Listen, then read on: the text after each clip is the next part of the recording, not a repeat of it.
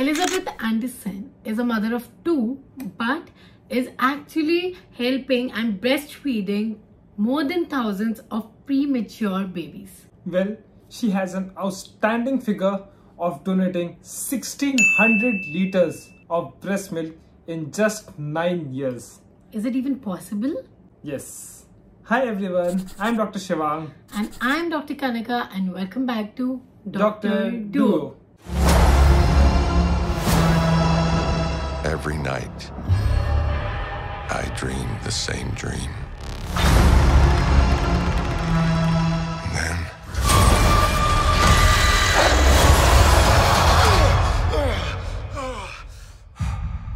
the nightmare begins. Elizabeth Anderson, a US citizen, is actually suffering from hyperlactation syndrome. So hyper means increased, lactation is secretion of breast milk, and it's a syndrome altogether.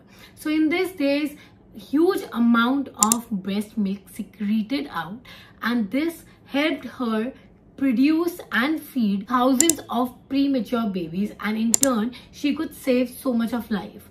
So in this syndrome, actually there is a release of prolactin, which causes increased release of breast milk. Before we dive into the mechanics of it, let's know how breast milk is formed.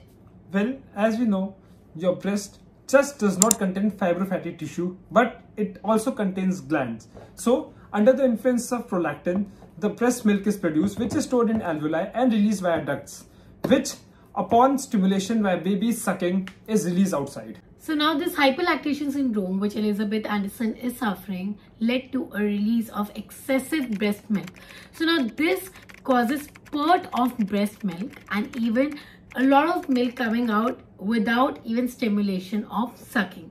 So now this is troublesome. There are many causes of hyperlactation syndrome. Let us discuss some of them.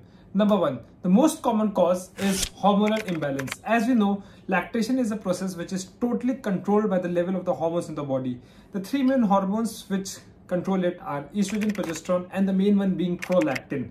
Well, prolactin may be increased with either tumor in pituitary glands. As we know, pituitary gland produces this hormone. So if there is a tumor, there may be increased secretion of that. Secondary, it may be due to some drugs or pills which the mother might be taking. Oral contraceptive pills, or there are many hormonal pills which might affect the balance. Second, excess demand. So excess demand, we can say it as it is due to the environmental factors. Also for the lactating mothers, if they squeeze out the milk in bottles, it causes a sense of excess demand in the body and thus causes overproduction of the milk. Number third, galactogogues. Well, galactogogues are drugs or some specific food items which increases the production of breast milk. Well, it is mainly used for those mothers in whom breast milk is underproduced. So it is really helpful in those cases. But if taken in overdose, it may lead to this syndrome. Fourth, hypothyroidism. So in hypothyroidism, the thyroid gland is underactive, which causes hormonal imbalance, thus causes hyperlactation. So some of the symptoms of this syndrome are engorgement. Of course, if the breast milk is produced in so much of quantity, your breast will become engorged, swollen, hot, red, tender. And it can also lead to mastitis and infection. Second, leaking breast, which is too natural. Since it is hyperlactation, even if the mother is not nursing or lactating, still there would be a spurt of milk coming around in there, which will hamper social and mental life.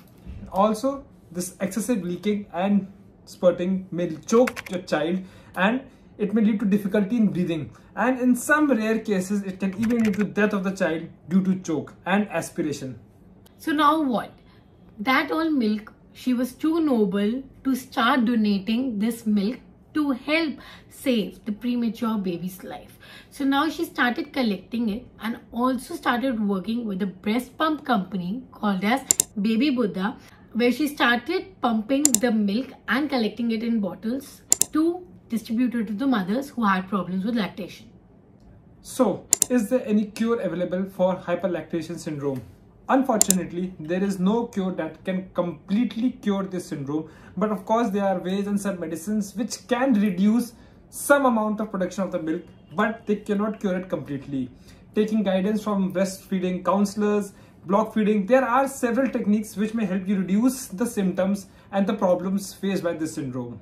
So yeah, this is it for today's video. I really hope that you like such interesting case which we found out. And if you do not forget to subscribe to our channel, and let's make it the biggest medical community ever. Bye guys.